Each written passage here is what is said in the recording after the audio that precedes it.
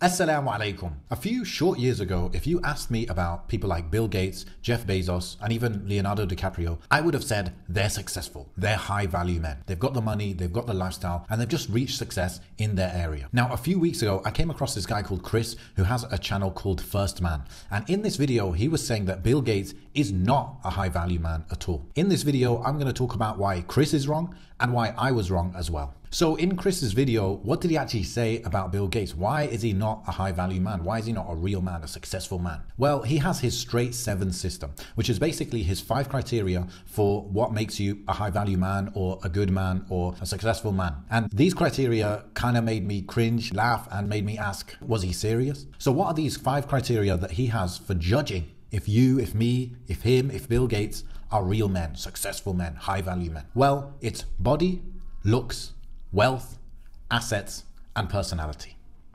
Now, I don't know about you, but some of those are really just wow. Is this a joke? So first, body. I mean, what do you mean by body? That's just a weird thing for guys, I feel, to go around saying like, yeah, his body, he's got a 7 out of 10 body, 10 out of 10 body. What is that? If he means health, if he means exercise, like that's one thing, but body is just a bit strange. Then looks. Like looks, body, I don't really know what the difference is. Looks seems to be like something that, okay, you look a certain way, like you look good, you're good looking, you're not good looking. It's just kind of the way you are. Obviously health can help that, but again, it's a bit of a strange one. And body and looks seem to be, according to him, the way he's talking, seem to be things that only young people can get. So again, how can we say that only young people can be high value men? Then we've got wealth. Now wealth, I do understand where he's coming from when he puts wealth in here in terms of judging if you're successful, if you're high value or not. But as Muslims, I feel like we would more turn towards the way the wealth is used. So if the wealth is coming from haram, used for haram, then we're not interested in that. If it's used to just fuel your lifestyle and fun, then again, we're not really impressed by that. What we're impressed by is, yes, making wealth, that's impressive, but the way you spend it is very important as well. And not just giving it in charity, but spending it on useful things for the world, for the community, for your family, for the sake of Allah. And then assets. When it comes to assets, he's not just talking about I own houses, I own real estate, stocks, bonds. He's talking about lifestyle, like how you use your wealth to actually have a nice life setup. And the example he was giving was to be able to have, instead of this big mansion that you don't use, to have a nice penthouse where you can have parties and this and that. Again, so his definition, I mean, it's cool. Yes, it's good to have a convenient lifestyle, but only if that is to have a life that makes it more convenient for you to do important, useful things.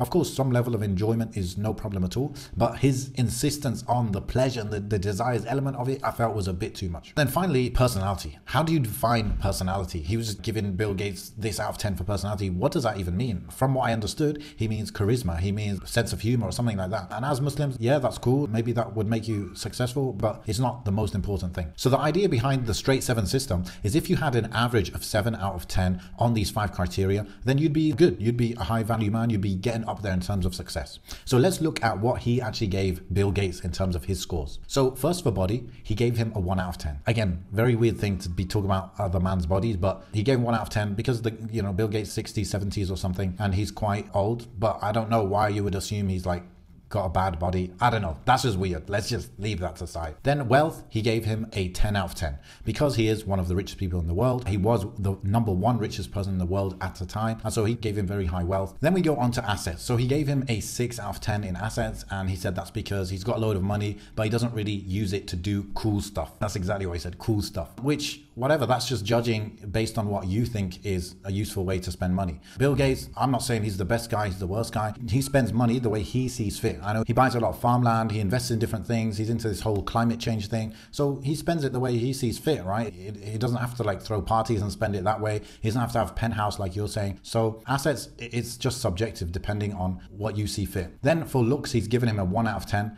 Again, judging another man's looks is just a bit weird. And I would say that his status, how much value he brings to the world is not really to do with looks. So I wouldn't even put this really as a criteria. There are many high value, highly successful men who don't have the looks, and so be it. Then for personality, he's given him a 2 out of 10. I mean, again, it's just weird. Like, you're talking about his personality, you don't really know him. And he said that he was kind of a boring guy. But that's to you, right? He seems like a geeky guy. Some other geeks might be really fascinated by him. But again, it's a strange criteria in the first place. And that's why his judgments and the scores he's giving are kind of weird. So to be clear here, I don't know Bill Gates. I'm not saying he's high value, he's low value. I'm just saying the criteria are weird. And the criteria are way too based on someone being young. If they're young, he might give them a much higher score for body and for looks. And then when it comes to wealth, okay, they might be lower down around there. Assets, because they're young and they like to do stuff that he likes to do, he might give a score just like that. So it's not very good criteria. Let's go on to what he said about Leonardo DiCaprio versus Jeff Bezos. So his whole point in this part of the video is that money isn't everything. Money doesn't ultimately only make you a high value man or successful. And he was saying Leonardo DiCaprio, he's much less wealthy than Jeff Bezos, but he's got other things going for him. And that's what makes him higher value than Jeff Bezos. So for example, with body, he's given them similar body, whatever that means. To me, Jeff Bezos, he seems like a guy, he does seem to exercise, right? He seems okay, especially for his age. I haven't been looking at him too tough, to be honest. Then wealth, obviously Jeff Bezos is a little bit higher than Leonardo DiCaprio, because Leonardo DiCaprio, he's worth several $100 million. Jeff Bezos obviously worth billions and billions of dollars. So that's what would take him just a bit higher, because once you get up there, it doesn't make too much of a difference between a few $100 million and a few billion. With assets, he's given them both like 10 out of 10. So be it, okay. He thinks his judgment is their lifestyle is good, whatever. When it comes to looks, he's given Leonardo DiCaprio way higher looks. And again, it's kind of subjective, and it's not important as a man who's trying to bring value to the world, protect his family, protect his people, provide for his family, provide for his people. How much is looks playing into that? I don't know, but he really highly rates this whole looks and body thing. The funny thing is, he's saying that Leonardo DiCaprio, he's given him a blue color in this bar graph here because he's got blue eyes and apparently that's attractive. Again, very, very subjective, strange way of judging. Then when it comes to personality, he's given Leonardo DiCaprio 10 out of 10.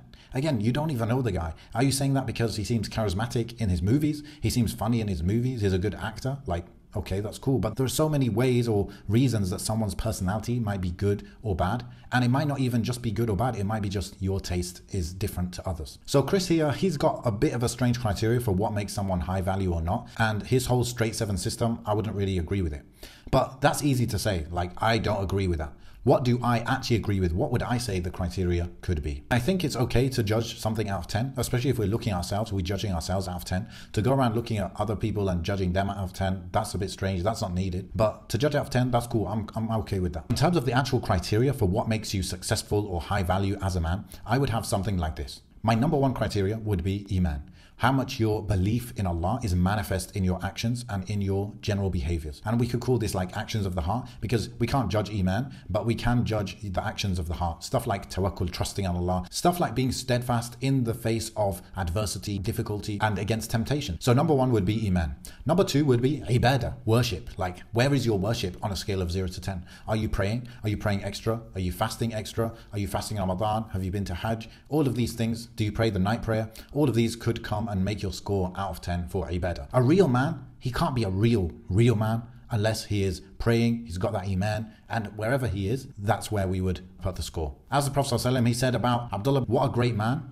if only he prayed the night prayer. So if he prayed the night prayer, he would have been more of a man, a better man. Then I would put family or service to family. The Prophet ﷺ, as we know, he said, the best of you is he who is best to his wife, or to his wives, or to his family, different narration. So the way we are with our family and how much we provide and protect our family is a big judgment of how good we are as men, how successful we are as men. Allah says, protect yourselves and your families from the hellfire. How do we do that? We need to provide. We need to provide education, support, teaching, knowledge, money, all of that. And we need to protect them from the temptations that are out there, the propaganda that's out there, the world agenda that's out there. Next, I would move on to, beyond the family, I would move on to ummah, service to the ummah. How much value do you bring to the ummah? How much do you help the Muslim ummah? And this is one way you would say, okay, how much charity do I do? How much volunteering do I do? How much do I help people with my knowledge? How much do I contribute? All of this would be a score. And many of us, I would imagine, would get 1 or 0 or 2 or 3 on this. And then maybe one of the biggest ones, especially for Muslim men,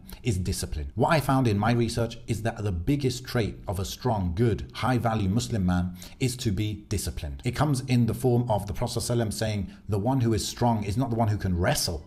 It's the one who can hold and control his anger when he feels it boiling up inside him. Discipline is when the Prophet Yusuf alayhi salam, he was tempted by a woman and he was able to turn away and say no. So if I was to answer the question, is Bill Gates a high value man? It would be difficult for me to give a full answer, but definitely without Iman, without Ibadah, how much of a score can he really get? So that was my take on Chris's straight 7 system, the flaws I think it has and how I would make it better. And of course, how we have to view these things through the lens of a Muslim. If you want more videos like this for Muslim men, then just check out the playlist here. It will give you all my videos on Muslim men, masculinity and all of that. Assalamu alaikum wa rahmatullah.